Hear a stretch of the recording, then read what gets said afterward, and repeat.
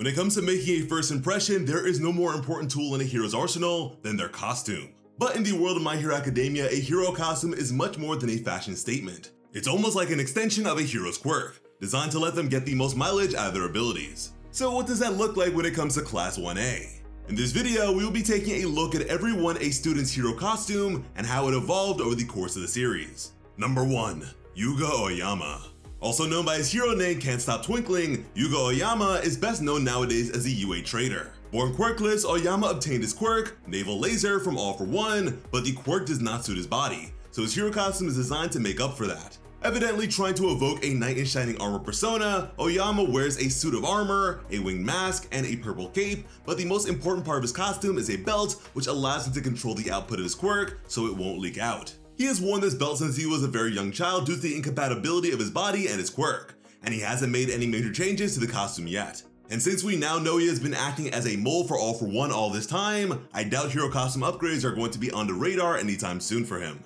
Number 2. Mina Ashido. The upbeat and sociable Mina Ashido, hero named Pinky, loves to stand out, and both her quirk and hero costume reflect that. Impossible to miss in a teal and purple camel bodysuit, purple boots, and a furry jacket, Mina never upgrades her costume, but it sort of covers all the bases already, since both the suit and the boots are acid proof. She also has a winter variation on the same costume, which is identical except for the longer jacket.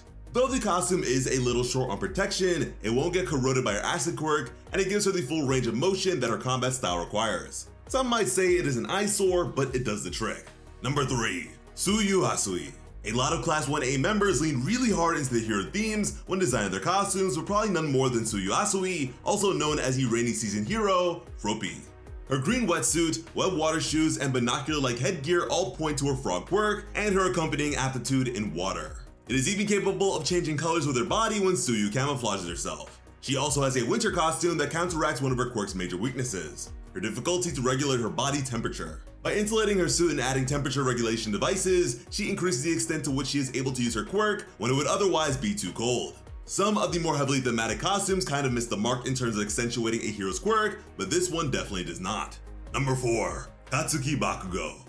Up next, we have the fan favorite character Bakugo, who goes by the hero name Great Explosion Murder God Dynamite. I have to say, I'm kind of surprised that he's never changed his hero costume, but no. Other than a winter version and a stealth costume he wears in one of the movies, he has always had the same one. Bakugo's normal hero costume consists of a black tank top with an orange X across the chest, a neck brace, grenade-shaped gauntlets, a belt containing a couple of actual grenades, a mask shaped like an explosion, knee protectors, and combat boots. While a lot of the costume's design seems to focus on aesthetics, the recurring grenade motif actually serves a purpose. Both the gauntlets and hand grenades in his belt store his nitroglycerine sweat for detonation later. Though it's not much different from his normal costume, Bakugo also has a winter version with long sleeves instead of his usual tank top. Number 5. Toru Hagakure. It's both incredibly easy and incredibly hard to design a hero costume when your quirk is invisibility. On the one hand, aesthetics don't matter if you can't see the costume, but on the other, how do you make invisible fabric? Invisible Girl has a very simple answer to that question. You don't. Probably to minimize the surface area that is visible on her body, Invisible Girl's costume is nothing but gloves and a pair of shoes.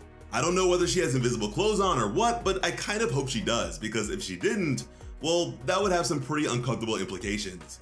In the winter, she wears a variation on the same costume with heavier gloves and boots. I have like a million questions about this hero costume, but hey, if it works, it works. Number 6. Tenya Ida. Another character whose costume has a bit of a night theme going on, Class President Ida. His quirk, Engine, uses engines in his calves to give him superhuman speed, so Ida's costume is built for speed.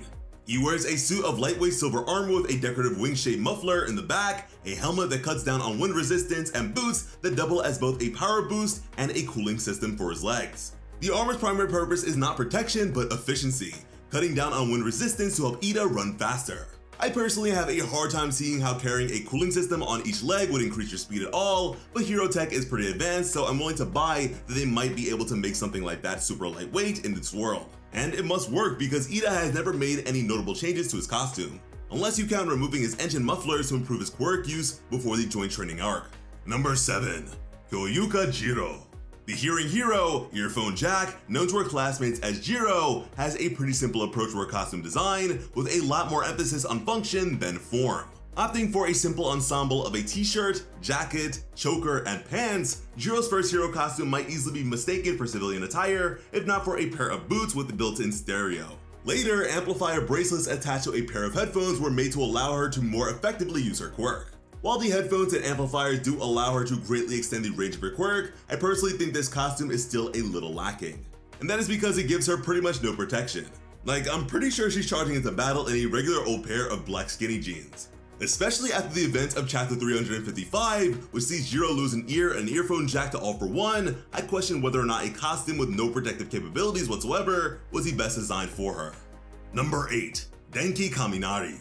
Much like his close friend Jiro, electricity quirk user Denki Kaminari, who goes by Charge Bolt, starts off with a very simple costume. Consisting of a white t-shirt, black pants, and a jacket with a lightning bolt design, the only part of Kaminari's original hero costume that looks like a costume is a single headphone and antenna.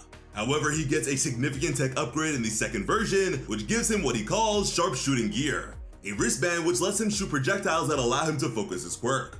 These pointers function by drawing Kaminari's electricity to whatever they hit, allowing him to discharge energy with more precision. He also now has a visor that lets him track the placement of his pointers. All of this was meant to correct one of the biggest problems with Denki's quirk. It's hard to control where the electricity discharges actually go. One of the biggest leaps in Kaminari's quirk evolution was gaining the ability to discharge electricity without massive collateral, and these design changes were a big part of why he was able to do that. The costume also gets a couple of aesthetic upgrades, with slight changes to the design of his pants and jacket, and the additions of a belt and a choker, though these changes probably had less to do with his quirk. Number 9. Eijiro Kirishima. Fittingly for a student who goes by the name of sturdy hero Red Riot, Kirishima's hero costume isn't really meant to protect him. That's his hardening quirk's job. I still can't say that I fully understand why he likes to do battle with villains shirtless, but when your quirk can make you near invulnerable to injury, I guess it's a risk you can afford to take. Aside from his notable lack of a shirt, Kirishima wears headgear whose purpose is unclear. A cape around his waist with an R clasp that likely references his hero name, and red shoulder pads. It's really not clear how, if at all, any of this helps him use his quirk more effectively, but his is a hard quirk to assist with support items, so I'll give them a pass on that. Kirishima later gets a small update in the addition of sleeves to his costume, which are meant to protect people from his quirk during rescues. I think it's pretty interesting that the evolution of Kirishima's costume has little to do with supporting his quirk, instead focusing on the safety and maybe even comfort of civilians. And I feel like that says a whole lot about Kirishima's priorities as a hero and as a person. Number 10. Koji Koda. Koda, or the petting hero Anima, whose quirk allows him to talk to animals, is another hero trainee I imagine would be hard to make a hero costume for. How do you design gear that makes someone better at literally communicating with nature? I have no idea. And I'm not really sure if the in-world designers who made his costume did either, because at first, all he wears is a yellow bodysuit and matching shoes. He did get an upgrade though, and when we see him take the provisional license exam, he is wearing a new pair of straps around his shoulders, different shoes, and a mask that lets people hear his voice when he is using his quirk. It's hard to say, especially since Koji has probably the least screen time of any Class 1A student, but I would guess that that is a quirk-related upgrade somehow. Number 11. Izuku Midoriya. As both the protagonist and student whose quirk has evolved the most over the course of the series, it makes sense that Deku would have the most costume changes. When Deku starts out, his costume is homemade and a gift from his mother, consisting of a jumpsuit, mask, knee and elbow pads, belt, gloves, and a hood made of a ski mask. All of these parts were purchased in ordinary civilian stores, so it is very different from a professionally made hero costume and very reflective of Deku's humble beginnings. However, he soon acquires a costume that is built to withstand his powerful quirk, so he upgrades to a sturdier green bodysuit with protective leg braces, a utility belt, a mask, and gauntlets. That wasn't the last of his upgrades though. When Deku transitioned to a fighting style that used his legs more than his previous one had, he added iron soles to his boots, as well as arm braces and better knee pads. He also received support gloves from Mei Hatsume for long-range attacks, which complete his Hero Gamma design.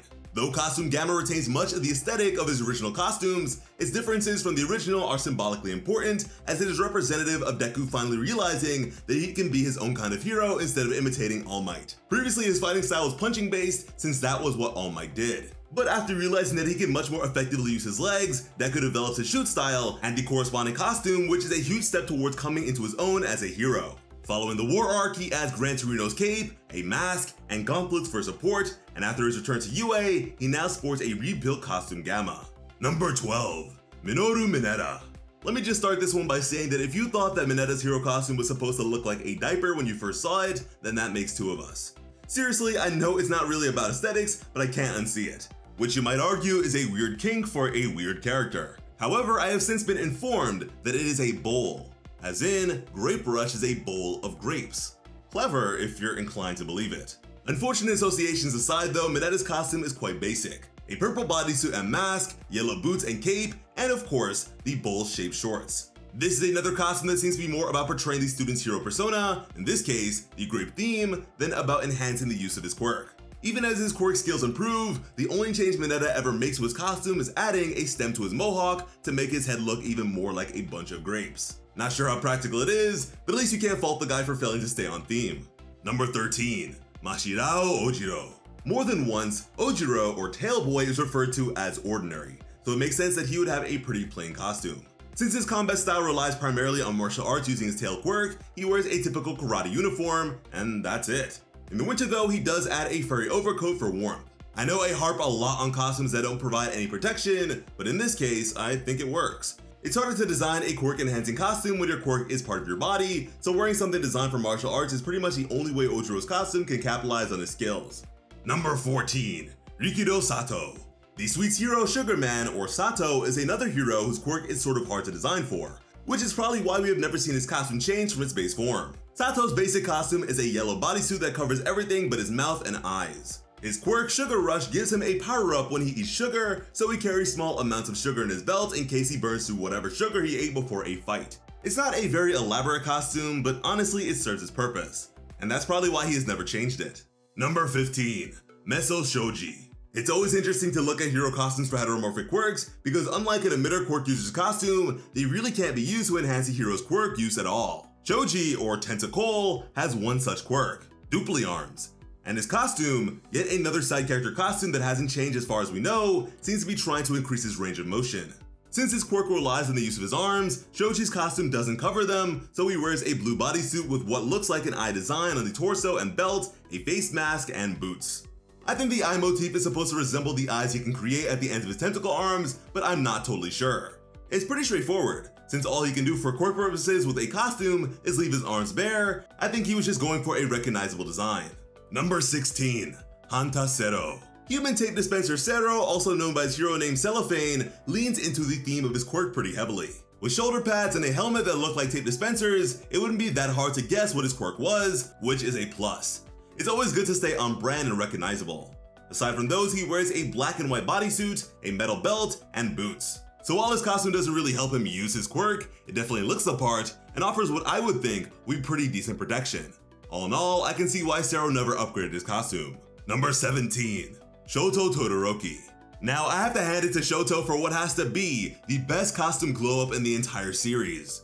When he starts out, he's not making much of a fashion statement in what looks like a white formal suit with his right side covered in ice. It's about as image conscious as you'd expect from someone whose hero name, Shoto, is literally just his legal name. I get that it's probably somewhat out of spite towards his fire quirk using father, as the ice side of his costume is the fire side of his quirk, but it's still not very practical, or really very stylish. So when Shoto upgrades to a much more sensible costume at the sports festival, it is a welcome change.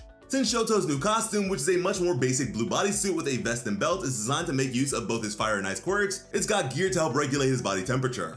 There are devices in his jacket and vest that can warm him up or cool him off. His boots are spiked so he won't slip on his own ice, and his utility belt contains useful rescue supplies. It isn't flashy, but it gets the job done. It is also very reflective of his changing outlook, since his first costume was designed only to use his ice quirk. It is a fitting symbol of his growth when Todoroki's biggest barriers to improvement have always been more psychological than physical. Later on, we learn that Shoto has made a few more hero upgrades to better withstand his growing firepower. His jacket is more heat resistant, he's added gauntlets to help him store up his quirk, and his utility belt has a greater storage capacity. So while his changing attitude necessitated the first upgrade he got, the second was a result of his increasing skill with his quirk, and the need not to burn his costume to a crisp. Number 18.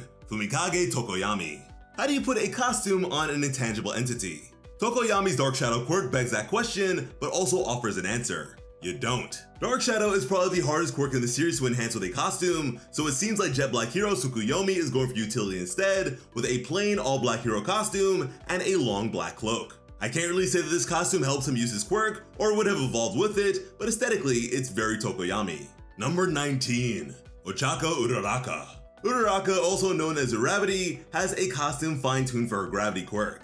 In addition to a black and pink bodysuit, she wears a helmet that alleviates inner ear stress for better orientation, wristlets that help her stabilize her blood pressure and prevent nausea, a neck brace to prevent headaches, and large pink boots that cushion her landings. Since most of this gear is supposed to combat the many disadvantages of operating in zero gravity, her original costume's major weakness was a lack of combat utility, so she later gets an upgrade to correct that problem. She can now shoot grappling hooks from her armbands, and the glass visor, which could have been seriously problematic if it broke in battle, is gone. One of Ochako's biggest goals has been to improve her combat skills, as well as her quirk, as we see when she chooses to do her work study with Gunhead to learn martial arts. So it makes sense that not only her quirk evolution, but her expanding skill set would influence the change in design of her costume. Number 20. Momo Yaoyorozu. I find it a little ironic that within the fandom, everything hero creati is best known for wearing almost nothing. Momo's costume, which is designed to maximize the use of her creation quirk, is easily the most controversial in Class 1A. But whether you think that Momo's costume makes total sense for her quirk, or that it is way too provocative for a high schooler, pretty much everyone has an opinion on it, so it's likely you're asking, why is it designed like this? Well, Horikoshi has given his reason for the choice, whether you believe they're legit or not. Since Momo's quirk uses her body fat to create objects, her leotard is open at the front to give her access to her body's major fat stores. That would be the stated reason for the lack of coverage it provides.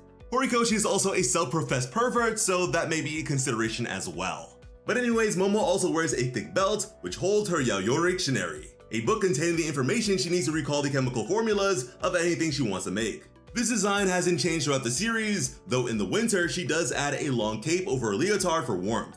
We know why this design looks like it does from a quirk standpoint, but is it really well designed? Well, at least in canon, I'd argue that it could use some work. From the cumbersome belt and the encyclopedia she carries around everywhere, to the risk of wardrobe malfunctions in such a minimal costume, which she has had by the way. Suffice to say, this is one of the costumes I am interested to see any future changes to for sure. But that is a wrap on Class 1A's hero costumes. What do you think? We'd love to hear your hottest hero costume takes in the comments. As always, I'm Slice of Otaku. Thank you all so much for watching and have an awesome day. I love you.